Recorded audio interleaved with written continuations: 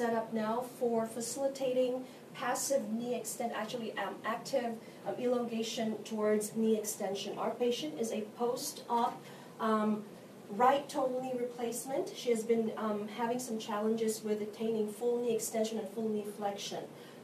We thought of placing the patient in this position in order to localize knee extension range in this position. She is on a 45-degree angle bench with prevention of anterior translation of the femur and also posterior displacement of the ankle when she gets into knee extension. So this would be a good 2-point blocking system for her in order to localize knee extension. So what I would ask the patient to do is to really press her heel. So we're going to use, instead of an indirect contract relaxer, we're using quadriceps contraction to facilitate reciprocal inhibition of her hamstrings. We are actually utilizing autogenic inhibition, where we're doing a direct contract relax to the hamstring muscles in order to achieve a post-contraction relaxation of the same muscle. So, Noelle, go ahead and press your heel all the way back towards the back edge of the platform. Push down,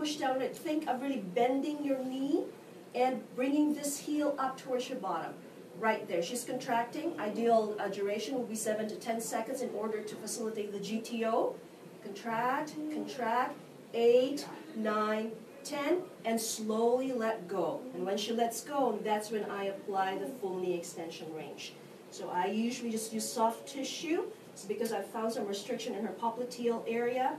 This is where she really needs to get that soft tissue mobility to allow for posterior translation of the tibia and also extension of the femur. All right?